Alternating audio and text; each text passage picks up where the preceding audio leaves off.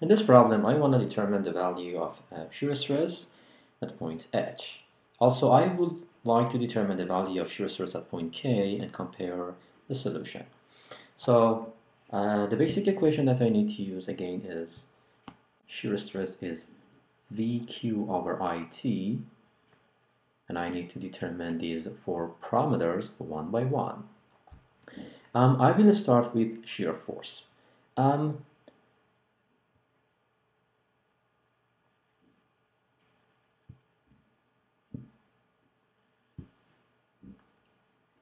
This is a simply supported beam. Each reaction carries half of the load. So reaction A has a force of P over 2.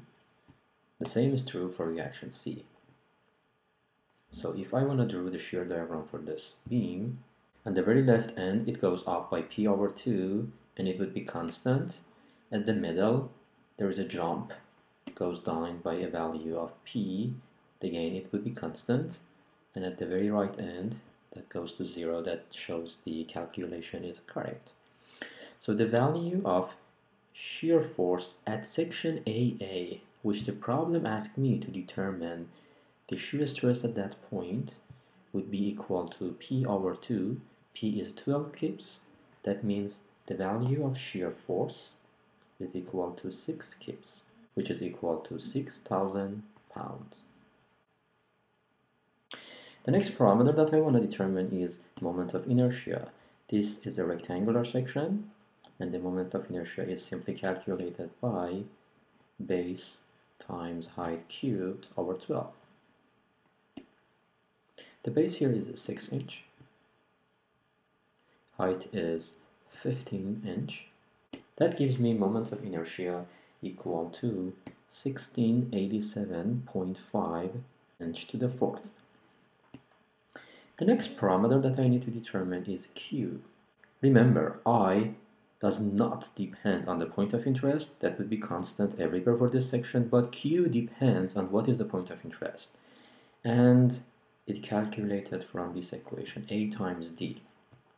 To determine what is A and D, I need to determine what is the point of interest. Let me redraw the section that I have here. The point of interest in this problem is H, which is located 3 inch below the top surface of beam, and this is the axis that passes through the centroid of the entire section. So what I need to determine is that I need to determine the area of this hatched shape. The area is simply 3 inch by 6 inch, and D in this equation is the distance of centroid of this subsection to the centroid of the entire section. So that is D. And this D, because both entire section and the subsection that I have here are rectangular, the D would be 15 over 2, which is location of the centroid of section, the distance of centroid of the entire section from top, minus 3 over 2, which is distance of the centroid of the subsection from top. Now I will plug the values into Q. So A is 6 times 3,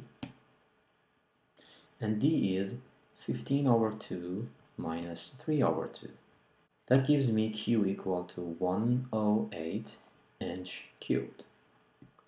The last parameter that I need to determine is T, or the thickness of the section. Here, the thickness is the thickness of the cut section. Again, I will use blue dashed line to show that. So this dashed line shows the thickness of the cut section, which is equal to 6 inch. So T is equal to 6 inch. Now I plug these parameters into the shear stress equation. V is 6,000 pounds, Q is 108, I is 1687.5, and thickness is 6 inch. That gives me the value of shear stress at this point equal to 64 pound over square inch, which is equal to psi. That's the answer of this problem. Now let me determine the value of shear stress at point K. What I have determined is the value of shear stress at H. Now let me determine the value of shear stress at K. I should follow the same procedure. So let me see what is the same and what is changing. The shear force at section AA is the same, so that is equal to 6,000 pounds. The moment of inertia is not changing. It doesn't depend on the point of interest.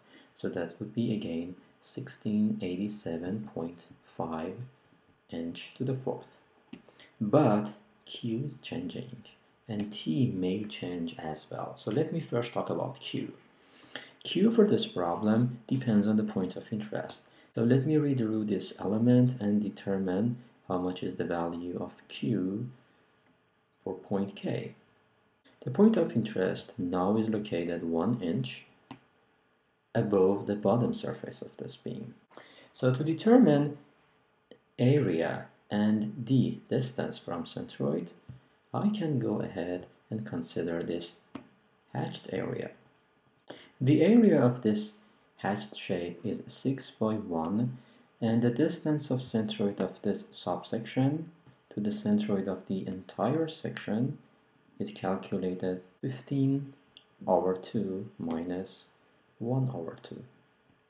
I can go and plug the values into this equation and determine how much is first moment of area for this shape. So Q would be A times D. A is 6 by 1 and D is 15 over 2 minus 1 over 2. That gives me 42 inch cubed as Q for this problem. Okay, some of you may ask this question, why I didn't consider the area above that dashed line.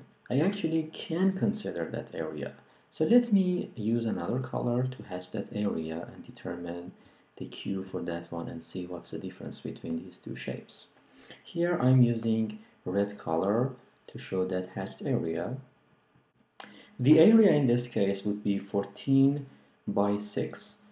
And the distance of centroid of this subsection from the centroid of the entire section is calculated from this equation, 15 over 2 minus 14 over 2. Now let me calculate the value of Q for this red hatched shape. Area is 6 by 14 and D is 15 over 2 minus 14 over 2. And that gives me the same value for Q if I ignore the sign. So again, it doesn't matter if I consider the area above the point of interest or below the point of interest. They should give me the same value or the same magnitude of Q for this problem. So I can go for both of these shapes. Remember, this is the point of interest.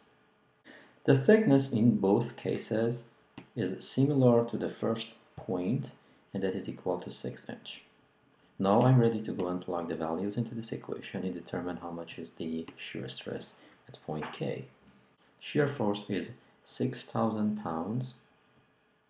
Q is 42 inch cubed. Moment of inertia is 1687.5 and the thickness is 6 inch. If I plug the values, that gives me the shear stress at this point equal to 24.9 psi, and that's the final answer of this problem.